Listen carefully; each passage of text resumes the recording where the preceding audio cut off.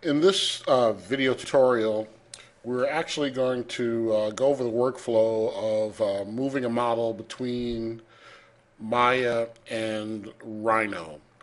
And we're going to just go over this basic workflow so that you get used to moving between the programs because, as we state many times in our course, we don't really care about programs. We're more concerned with file formats.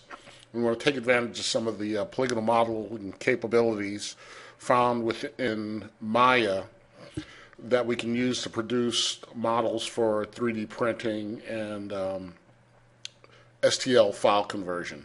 So let's go over some of the basic workflows. So we're going to start with this model, and I'm going to add a mesh smooth to this model, and I'm going to come over here to the poly smooth face, and I'm going to add. I'm just going to use one division. It's fine. That's fine for right now.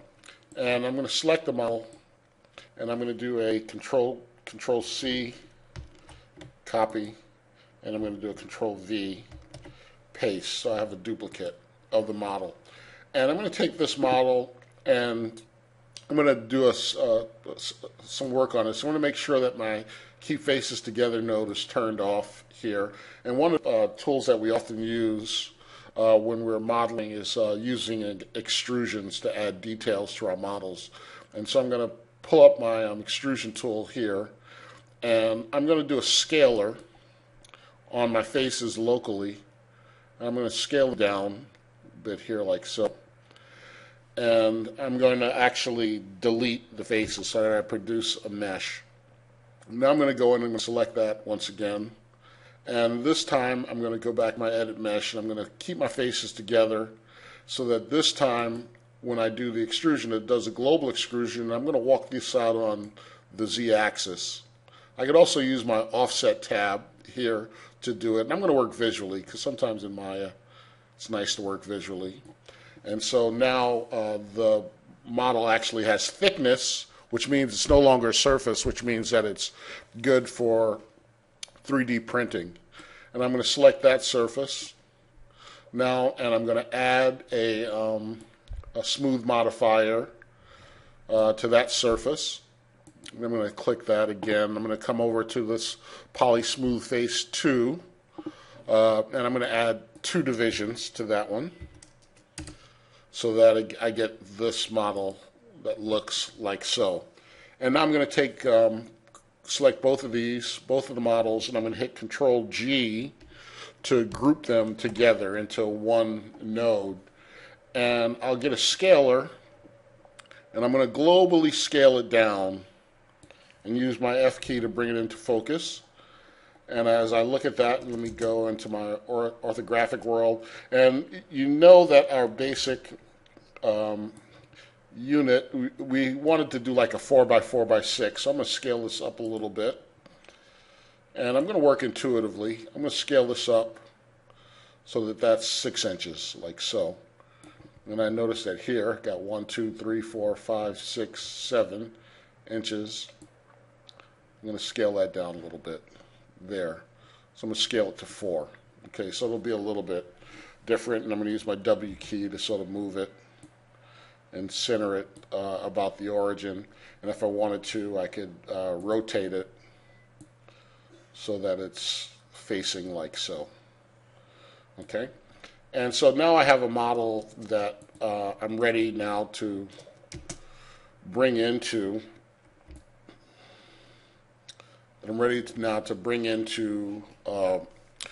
Rhino, okay, and to create a STL file from it. So one of the things that I can do, I'm going to select my object, and I'm going to do a File, Export Selection, and I'm going to go down here and make sure that my OBJ export is selected. And I can hold this right here, and you can see some of the files that you can export. And I'm going to export 2 types of files from it. I'm going to export an OBJ version of it, and I'm also going to export an STL version of it. Okay, and I'm going to call this toroid.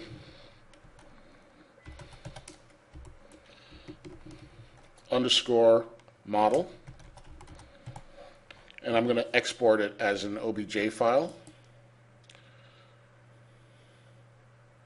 Okay, and as we know that one of the ways, and I'm going to pause this while it does.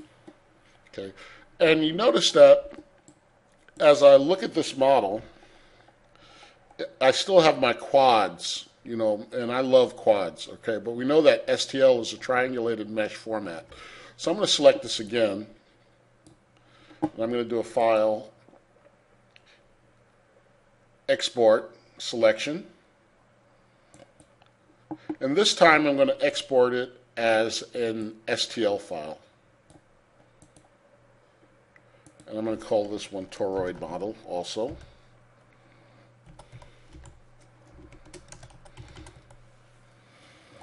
And I'm going to export that one, but that one's going to be in STL format. We'll be able to look at both model formats when we bring them into Rhino. So let me pause this while. Okay, now we're within the Rhino program, and let's start a new file. It's always a good idea. And we're going to do small object inches, which is the most popular mention that we use. And now we're going to import some files into Rhino. So let's do a file, import, and I'm going to, okay, now that we're back in Rhino, we want to, I'm going to import in some models. And I'm going to import both of these models. First, let's do the OBJ file, the toroid model. And we're going to leave everything as it is. Okay, so here's our model in Rhino that we created. This is the OBJ version of our model. Okay, and as you can see, it's composed of two skins. So if I take this one and let me change the object layer to that layer, and let me go in here in the properties and also make that red, you'll see that there are actually two shells here. I'm going to go ahead and I'm going to do I'm going to select the interior shell, and I'm going to run a check on that shell to see if it's a good mesh, and that's a good mesh. Okay, and I'm going to select the exterior shell, and I'm going to run a check on that, and that's also a good mesh. So I know that my meshes are good, that they are formatted properly for 3D printing. So I can close this, and let me center this now.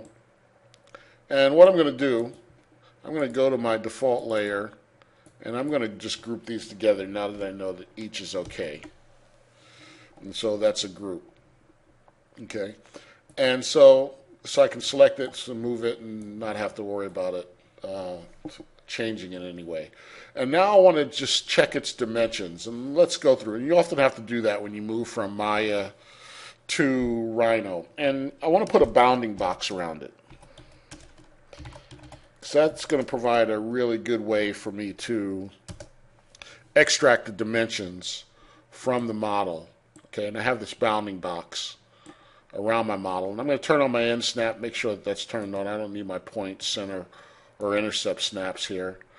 And now with that done, I'm going to go up to dimensions, linear dimensions. I'm going to snap this like that, like that. So that's 10 inches right there. I'm going to come over here like that. That's 11. And let me go to my front window, and let's bring up all my windows here. I'm going to go from here to here, and I'll pull that out over here by 7. So it's 10 by 11 by 7, which is a little bit too large for the window. And we're trying to fit our models in initially in approximately 4 by 4 by 6 window. So I'm going to delete all of these elements here right now. And I'm going to take this and I'm going to do a global scaler. Start from the center, and I'm going to move this in. And my widest dimensions here, So I'm going to make that my 6-inch dimension. Scale this again. That's approximately 6 inches. And this is now, come over here, or I could just right click that. That brings all of those up there. And I've got 1, 2, 3, 4, a little over 4 there. And in my height, I'm at 1, 2, 3. So I'm going to leave it here at this size. And now I'm going to go back and get my bounding box command. And I'm going to hit enter. And so that now, there, go dimensions, linear dimensions, 5.98, 5.25, and I'll come over to my perspective window, and I'll grab this dimension here, go to my right window, pull that out like so, and those are the general dimensions of the piece. It's 5.25 by 3.74 by 5.98. Those are the dimensions of the work. So that'll give you a sense of the final dimensions of the piece. And with that information, you can take this, put it on another layer,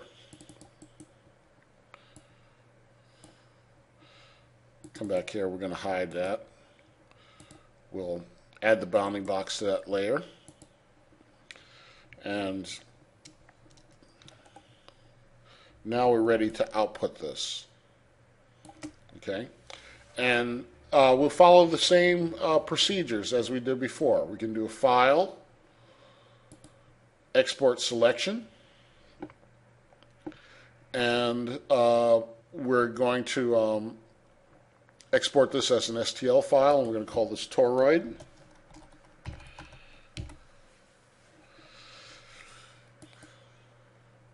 And we're going to save this. Okay. And I want to do a comparison here. Let's do a file, import,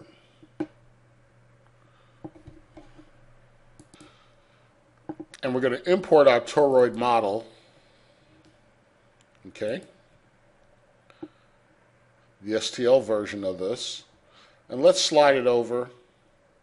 And the difference that you'll see between the two is that the OBJ version is captured in quads, but as you can see, the toroid version has the STL version is triangulated. Okay. Now, I want to do, and the last thing that I want to do, I want to take a look at the STL file that we created in Maya. I note that we're going to have to change the scale because the scale's off for some reason. But let's see, and I'd like to compare what the Maya triangulated version of this model looks like. So I'm going to load that in. And let me load in that toroid model. And it's going to be larger than these because its scale was slightly larger. Let me pause while it loads this in. Now I've loaded in the toroid model that we output as an STL file from within Maya. Let's group these together. And you'll note that those two, the one that was created in Rhino, the one that was created in Rhino, are fairly similar. But the added advantage that we get from actually producing our STL model from within Rhino is that we can dimension it properly. Maya is not the most elegant program when it comes to holding exact CAD dimensions, which is all important when you're doing digital fabrication and you're preparing files for 3D printing. And we'll stop this here, and we'll pick up and add some content to this topic as needed.